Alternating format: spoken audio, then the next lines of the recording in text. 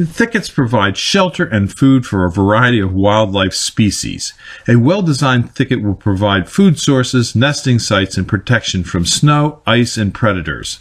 Thickets can be part of a restoration plan used to stabilize a stream bank or used to address an erosion problem.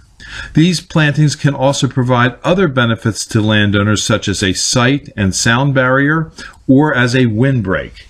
This video is about a plant we recommend for use in establishing a thicket. A tree that we suggest for a thicket is the river birch tree.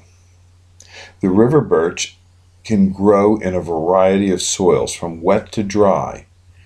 It is hardy. It can grow in adverse conditions, and it's easy to grow.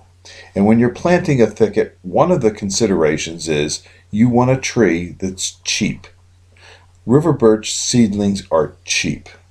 We sell river birch seedlings, river birch transplants, and river birch trees potted and balled and burlapped. We have a wide range of trees for you. But in establishing the thicket, most people start with a small seedling. We like to grow them in a number 3 pot, using 3 seedlings in 1 pot to form a clump. The river birch is best grown as a clump because it will withstand deer browse and deer rubbing better. Also, if we decide to sell some of these for landscape purposes, it's a prized tree when it's a 3-stemmed clump. The river birches that we sell are small seedlings that can be as small as 3 to 6 inches, up to 2 to 3 feet. The best size to plant in the landscape is probably something that's potted or balled and burlapped. But if you're going to plant a thicket, you want to buy hundreds of them and plant them in groups of 3 and do a mass planting. And I recommend that you plant them in straight rows so that you can mow up and down the rows and get adequate weed control. If you have any questions about river birch trees for establishing a thicket, call us at Highland Hill Farm. This river birch clump is approximately 6 years old.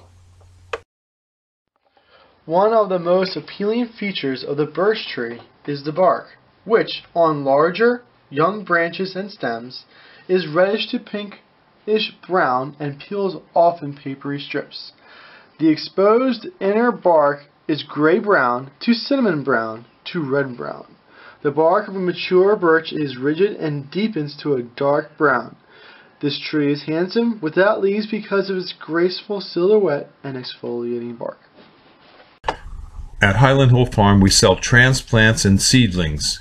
If you need to have them planted, we have a tree planter that you can lease on a daily basis.